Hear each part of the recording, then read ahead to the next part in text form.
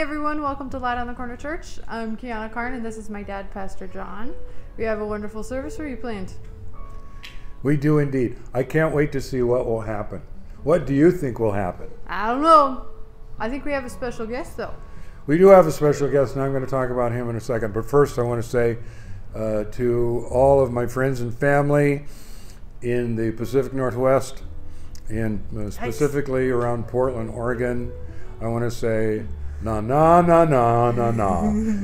They're having a heat wave. I think it's going to be 114. 114. I read 112, and so I said to them, "Look, Stay safe. If you want to cool down, come to Southern California." Last night it got down to a chilly 55 degrees here in lovely downtown Montrose. So, put on another blanket. It's summer, and Portland, you've got everything now. You've got Antifa, which I call anti but really fa, and that's not as catchy. Then the crime rate has skyrocketed, and now it's 112. So he's from Portland. I'm from Portland. I love Portland. We love Portland, the city of roses. Portland. Yeah. So we should pray for Portland.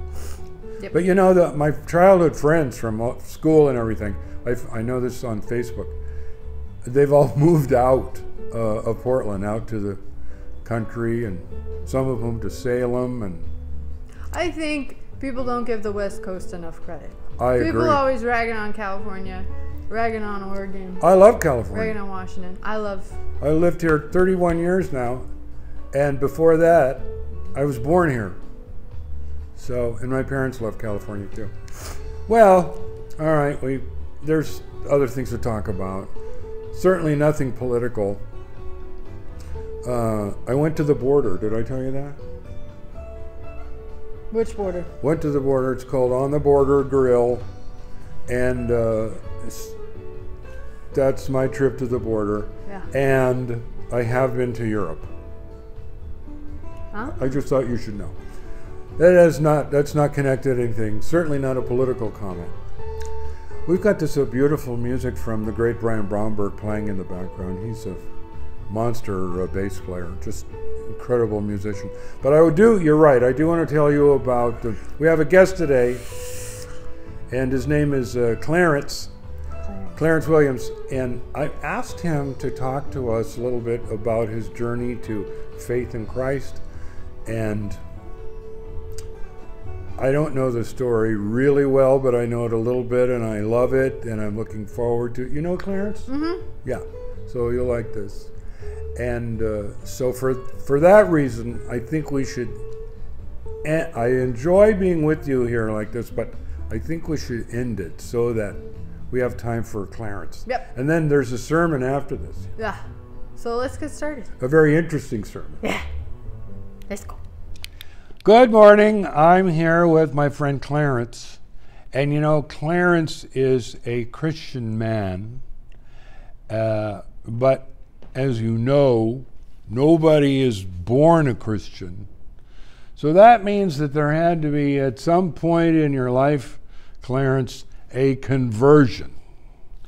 And around here, we love telling our conversion stories that we also call our testimony. And go ahead and smile, Clarence. You're not, yeah. There you go. See, he has a nice smile, doesn't he? That's great. Okay. I could have a better smile. I need some dental work, actually. I think you have a fantastic smile. Thank you so much. You're such a discerning. You're a viewer of our YouTube service? Correct. Regular viewer? Yes, sir. Well, good. What do you think? What do you think of it? No, let me see. You watched it. You liked it enough. You agreed to be interviewed. That's my take on it. Is that right? Checks out. Good. All right. Well, let me tell you, in real life, Clarence is much more talkative. But I got 4 questions to ask you, Clarence. And so I think I'll just dive in. But first of all, welcome to beautiful downtown Montrose. Indeed. Okay, so My first question is, since you didn't start out as a Christian, what was your BC, before Christ, life like? It was lost. Lost? Yeah. It was ruffled. It was fearful. I think that's a big one for me. These are scary words so far. Yeah. Yeah. Well,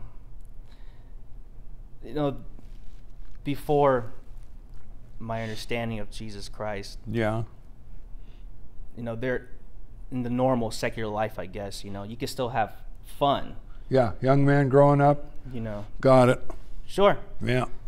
But yeah, if I want to be blunt, yeah, those What things. was your first religious experience? It was being a Jehovah's Witness. You were a Jehovah's Witness? Mm-hmm. Wow. So that means you probably had a parent who was in Kingdom Hall and Jehovah's Witnesses, is that right? It is. What is that, mom? Yeah. So your mom, okay. Well, Jehovah's Witnesses and us, we don't see eye to eye on a lot of stuff. You didn't knock? Did you knock on doors? Because I don't remember you coming to my door. No, I don't think I ever did come to your door because Okay. I don't think we could. I don't know how the jurisdiction works, but the Kingdom Halls are all in different places everywhere, like a church area. Well, they come. But I did do that though. They come to my door and then they yell at me and then they never come back because they don't like what I have to say. And I always ask them to join me in the flag salute before we get started, and it just goes down from there. But anyway, so let's see, growing up Jehovah's Witness, and that's a whole new can of worms, but we won't get deep into that. But so that means you didn't have birthday parties probably? Correct. Yeah, it was rough. We didn't celebrate any holidays, but seeing that my mother was the one who really wanted to go to a church, and she chose the Jehovah's Witness movement to be a part of, I'm really thankful that despite all that, my dad still snuck in Christmases. Oh, good. So I think that's why Christmas, even to this day, I didn't realize that Yeah. until recently. That Oh. I think it means more to me than I realized. Sure. Christmas is a big day. Formerly It's my understood. favorite time of year. I love Yeah. Christmas. Okay, very good. Now, then at some point in your life, this is question number 2, at some point in your life, you heard the gospel and the truth about Jesus from somebody. What was that like, and who told you, and what did they say when you first remember hearing the truth about Jesus? My friend Shane, who I still keep in contact with, and I have to give credit where credit's due. Thank you, Shane. Thanks, man. Danke, Shane. Sure. You gotta tell me what that means later. Means thank you Oh, okay. in German. Oh, all right. Yeah, Danke. Yeah. And I grew up with him. I had known him since first grade, and I think him and we never talked about religion growing up, but it wasn't until junior high. And maybe it's because he never went to church as well. No. Whatever happened, Something happened to him. Shane. yeah, he became Christian. Wow. And I still to this day have no idea. So he didn't start out as a Jehovah's Witness. He No, just no, got definitely converted. not. Okay. Yeah. And I never thought of asking him, but he became Christian in some unknown time of us growing up, and it wasn't until junior high. I presume it wasn't long after he became a Christian because he was so adamant in his invitation to me to go. So he's after you. He was after you to come to church and stuff? Yeah. Well, again, Middle thank you, school. Shane. That's great. Yeah. That's a good boy. Get your friends to come to church. Junior high ministry is like a giant sign before the edge of a cliff that says, beware. Yeah. And then high school and college ministry is down at the bottom of the cliff, picking people back up and trying to. So junior high ministry is very important, I Yeah, it think. is. So Shane was there at just the right time. Well, that's great. All right, so then what happened? And then You went to church, I take it? I did, but after a lot of no's, I just wasn't maybe because of being a Jehovah's Witness, and I didn't mention being a Catholic during middle school because my mother left Kingdom Hall and that stuff for her own reasons. Okay. I think I was just turned off at the idea of going to any type of religious institution. Sure. And organized religion, people hate it. Exactly. I became disillusioned. And you know, he just wouldn't stop asking me, and he was so good about it. You know, no matter how many times I said no, he just kept inviting me. Yeah, and then I literally one day I had no reason to say no. Yeah. I remember there's nothing I could. Well, I would like to meet Shane someday. That's great. I hope I can. I'll try to arrange. So that. he kept after you. You said no, but he kept after you, and you must have finally said yes. I did. Yeah. So you went to a youth group thing or something? It was a youth group at a church in Toluca Lake. Technically, it was a Foursquare church. It was called Trinity Foursquare, which is no longer there. Oh. And I went and I had a wonderful time, and the people were so warm and welcoming. And that's Christians. Yeah. No condemnation. It's great. It was so great. And then for the first time I had seen people playing music. Oh, right. In the church. I didn't know people even did that. That's probably pretty fun. It was, yeah, and it was worship songs. And we do music here. Yes, you do. You know. Excellently. Thank you. You're welcome. Big part of what we do. All right, so you heard the gospel there at Toluca Lake. That's right. And then now I will move to question number 3. At some point you decided this is for me. And you believed. What was that moment like? Do you remember where you were? Or? I do. So it wasn't until fully, the end of my college years. And so it took a while to it did.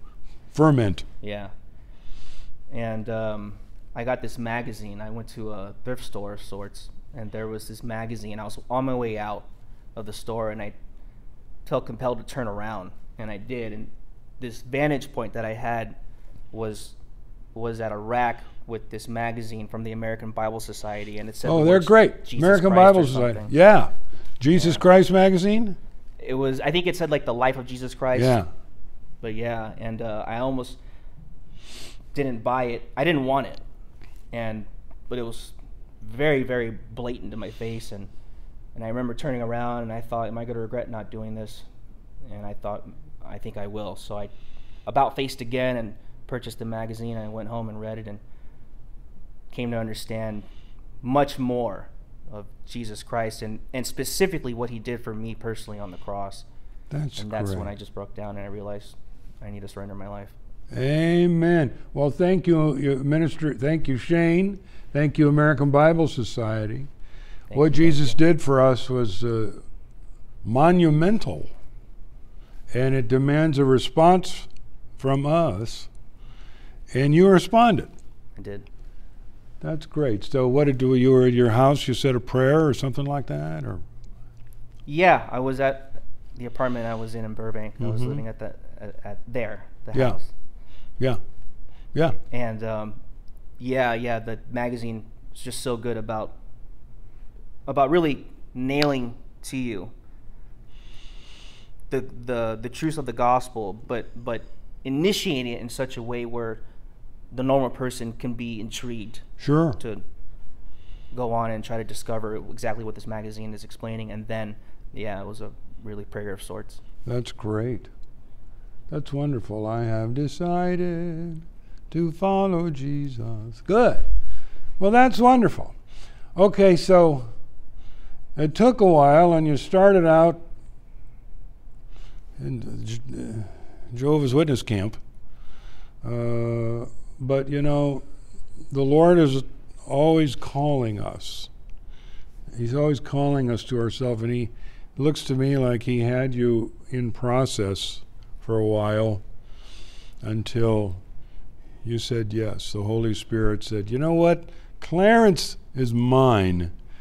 And he had you turn around in that store, see that magazine, buy it, take it home, read it, and respond to the truth. Was that a fair way of putting it? Absolutely. Well, praise the Lord. That's great. All of us come to Christ in our own way. And this is your way, and it's a blessed way, and it's a wonderful story. Now, I got one last question for you. Mm-hmm. I'm hoping you'll answer this the way I want you to, and that is, okay, from what I hear, all the fun in life is stuff that God doesn't approve of. So, I don't know, I doubt that's true. But if you could then, now that you're a Christian, would you ever go back to your pre-Christian life? And if not, why not? No, never. You would not go back? Never. How come?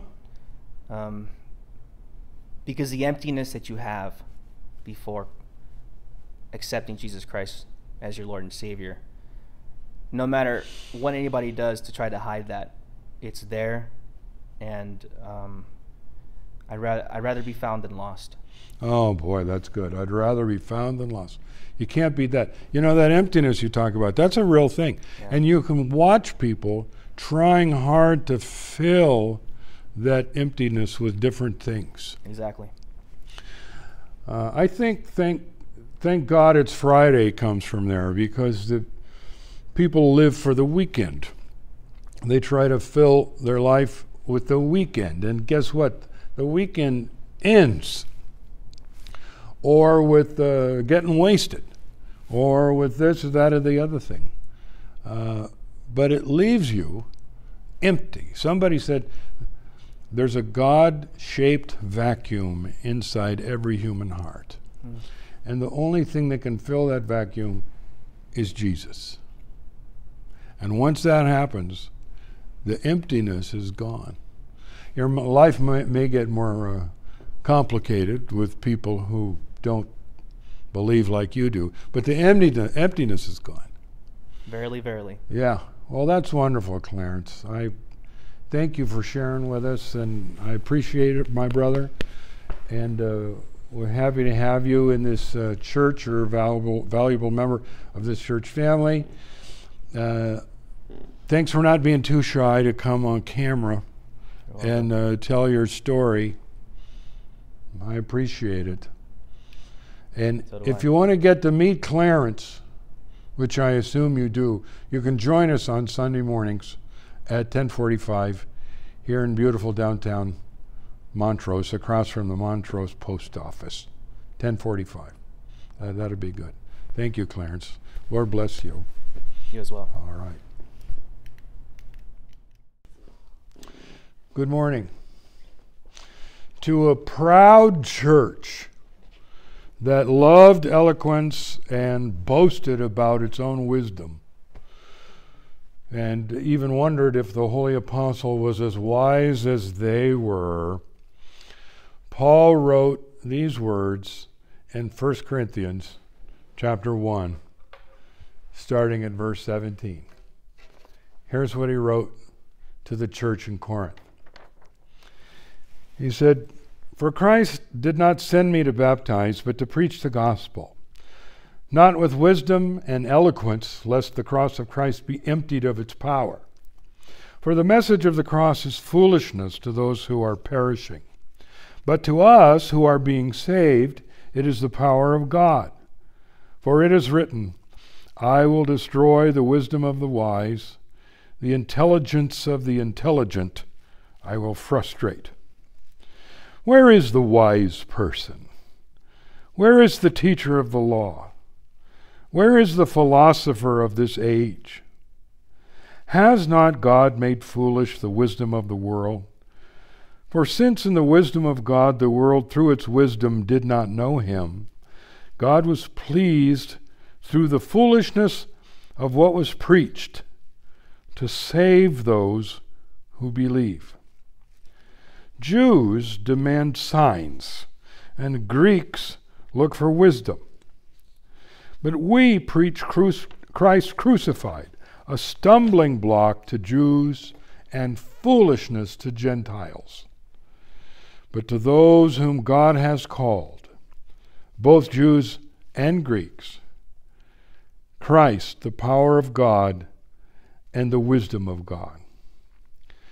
For the foolishness of God is wiser than human wisdom, and the weakness of God is stronger than human strength. Brothers and sisters, think of what you were when you were called. Not many of you were wise by human standards. Not many were influential. Not many were of noble birth. But God chose the foolish things of the world to shame the wise. God chose the weak things of the world to shame the strong. God chose the lowly things of this world and the despised things and the things that are not, to nullify the things that are, so that no one may boast before him. It is because of him that you are in Christ Jesus, who has become for us wisdom from God, that is, our righteousness, holiness, and redemption. Therefore, as it is written, let the one who boasts boast in the Lord. Let's begin with prayer. Father in heaven, help us to understand more and more clearly the message of the cross and the power of God. We are utterly lost without both. Now help us to preach, I pray. In Jesus' name, amen. For the message of the cross is foolishness to those who are preaching, but to us who are being saved, it is the power of God. Let me put it another way. The proclamation of the cross is folly to those who are on their way to ruin, but it is the power of God to us who are on the way to salvation.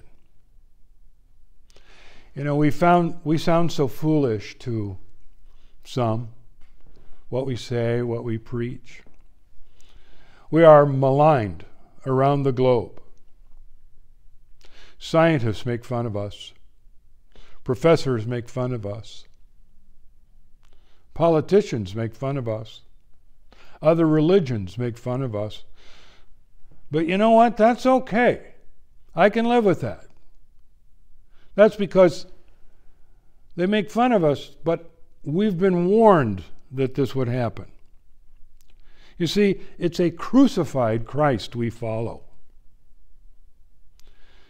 A leader nailed to a cross. But with that terrible cross comes an eternal surprise. It is the power of God to us who are being saved. Do you believe this? I'll tell you, dear ones, God's power was unleashed at Calvary, and it still is. The cross that killed him saves us. That is, the miracle of redemption and transformation goes on. The power of God displayed in the lives of his children. Can we talk about power for a minute? The word of the cross, the preaching of the cross, the message of the cross, the proclamation of the cross is the power of God, even today, for those who are being saved. Did you know, dear ones, there is still power in the cross. There's even power in the preaching of the cross. Still today it's true. I'm reminded of a book.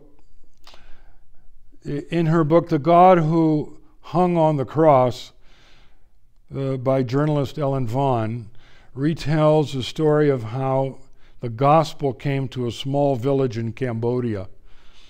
In September 1999, Pastor Tui Singh which is not his real name, he traveled to Kampong Thom province in central Cambodia. Throughout that isolated area, most villagers had cast their lot in with Buddhism or Spiritism. Christianity was virtually unheard of there. But, much to Pastor Seng's surprise, when he arrived in one small rural village, the people warmly embraced him and his message about Jesus. And when he asked the villagers about their openness to the gospel, an old woman shuffled forward. She bowed and grasped Seng's hands as she said, "We have been waiting for you for 20 years. And then she told him the story of the mysterious God who had hung on the cross. She said in the 1970s, the Khmer Rouge, the brutal communist-led regime, took over, along with Pol Pot, took over Cambodia, destroying everything in its path. When the soldiers finally descended on this rural village in 1979, they immediately rounded up the villagers and forced them to start digging their own graves. After the villagers had finished digging, they prepared themselves to die. Some started screaming to Buddha to save them. Others screamed to their demon spirits, and others to their ancestors, their departed ancestors. But one of the women started to cry for help based on a childhood memory, a story her mother told her about a God who had hung on a cross. The woman prayed to that unknown God on a cross, calling out to him, not knowing his name. Surely, she thought, if this God had known suffering, he would have compassion on their plight.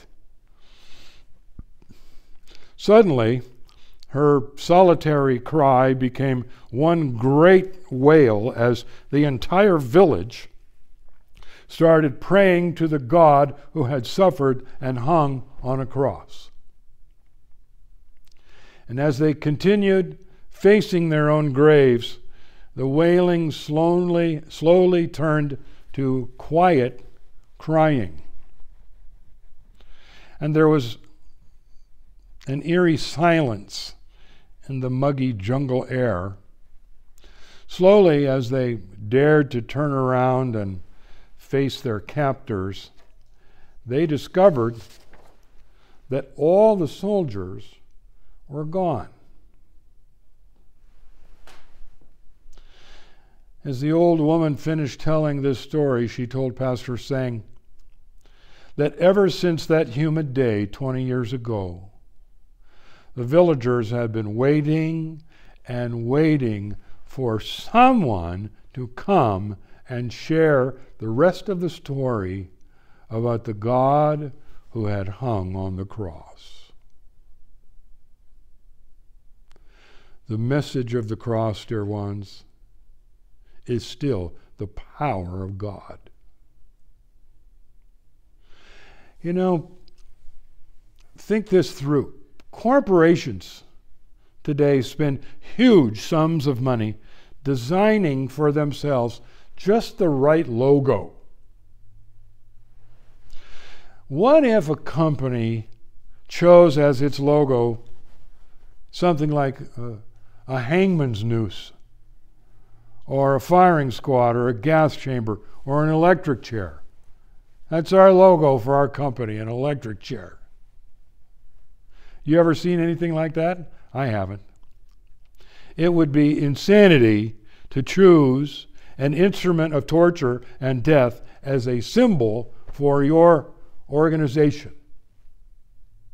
And yet, that's exactly what Christians have done. Just such a symbol is universally recognized as the logo of Christianity. Many Christians are baptized with the sign of the cross. Often churches do not merely include a cross, they are often built in the shape of a cross. Many Christians make the sign of the cross in times of danger or anxiety.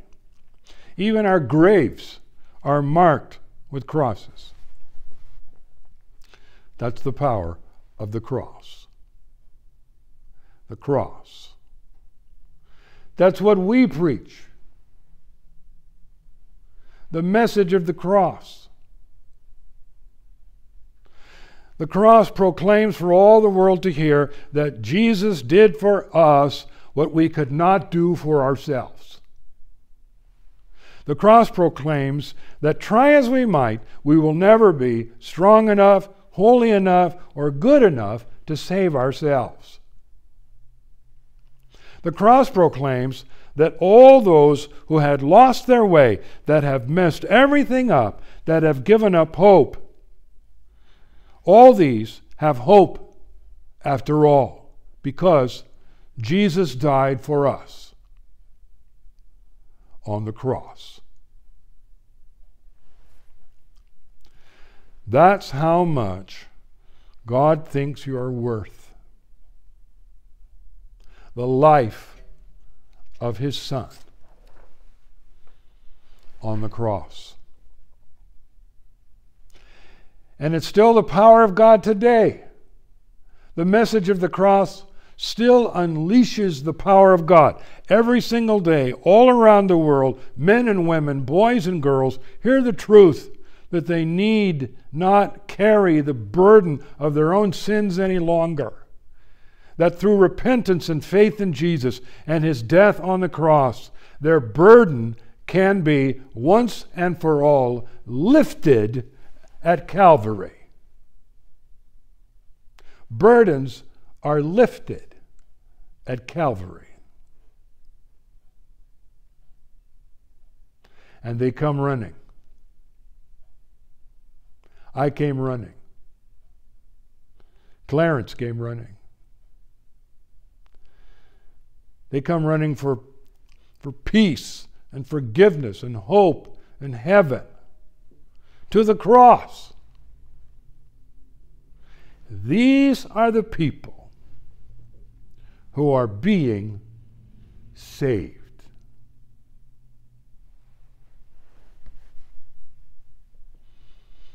Think about this. The message of the cross breaks into the world and divides all people into just two groups.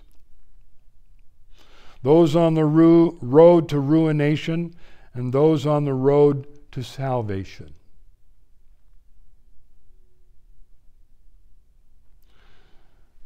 Bible scholar and pastor N.T. Wright retells the following story about an archbishop who was hearing a confession of sin from three squirrely, hardened teenagers in the church. All three boys were trying to make a joke out of confessing, so they met with the archbishop and confessed to a long list of ridiculous and grievous sins that they had not committed. It was all a joke to them. The archbishop, seeing through their bad practical joke, played along with the first two guys who ran out of the church laughing. But then he listened carefully to the third prankster, and before he got away, he told the young man, "Wait a minute. Okay, you have confessed these sins. Now I want you to do something to show your repentance. And here's what I want you to do. I want you to walk up to the far end of our church, and I want you to look at the picture of Jesus hanging on the cross. And I want you to look at His face. And I want you to say this: you did all that for me, and I don't care. And I want you to say that 3 times. So the boy went up to the front, looked at the picture of Jesus, and said, "You did all that for me, and I don't care." And then he said it again a second time. And then he paused, because he couldn't say it a third time, because he broke down into tears.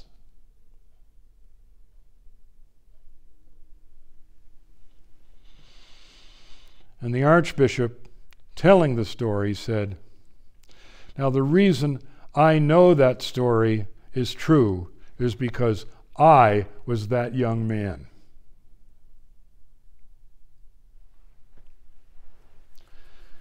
Dear ones, there's something about the cross, something about Jesus dying there for us, which leaps over all the theoretical discussions, all the possibilities of how we explain it this way or that way. And the power of the cross holds us.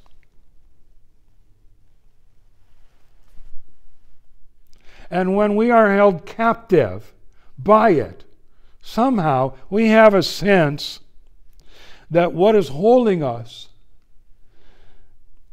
is the powerful love of God on the cross.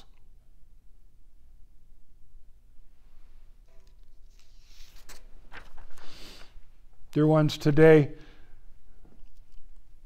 the truth is the old rugged cross makes us a target to the world for scorn and ridicule.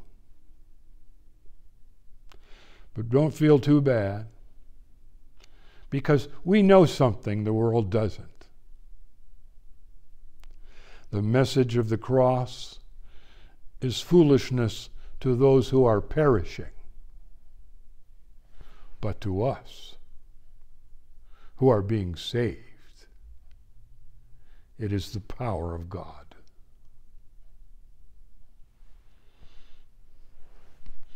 Praise His name. Let's bow in prayer. Holy Father, may we embrace the message of the cross and the power of God here in America again. And Lord, why not begin that revival right here, right now, in Montrose, in us? We humbly ask this in Jesus' strong name. Amen. Hi everybody, thank you for watching. Our quiz question for today is, which church thought they were wiser than the Apostle Paul? Which church thought they were wiser than the Apostle Paul? Okay, leave your answers in the comment section below. Be sure to like this video, subscribe, comment whatever you like in addition to the quiz question. Check out the links in the description below. They'll lead you to our website and giving options. And that's about it, right? Yep. Okay, have a wonderful week. We hope to see you tomorrow. But if not, we will see you here next week. Lord bless. Have a wonderful week.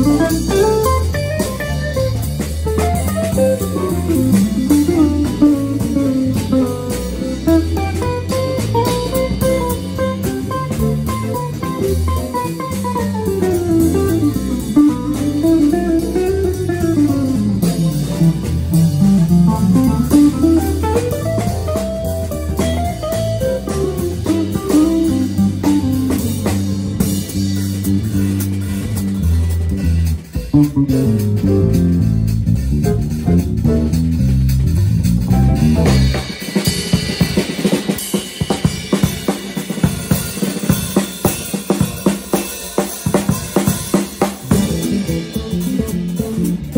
you.